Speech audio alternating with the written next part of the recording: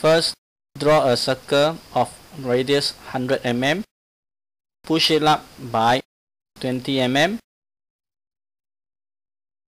Then, using the offset function, do an offset of the circle by 30 mm. Following that, push down the circle by 10 mm.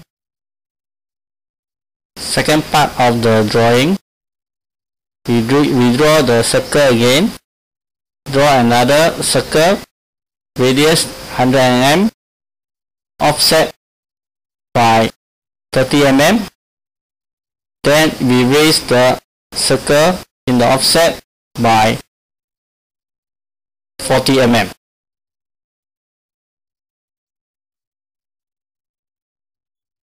Using the import function,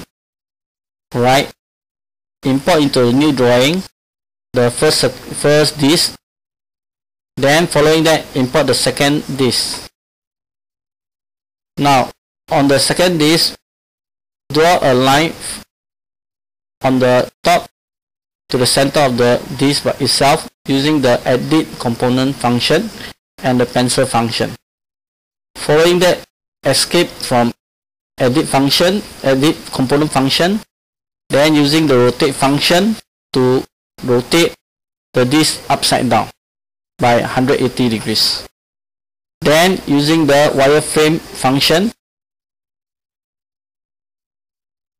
using the tape measure function, do a marker from the origin upwards by 40 mm. Then using the move function, move the inverted disc with respect to the center of the circle over to the marker point. With this, we have completed the exploder view of the 2 disc drawing.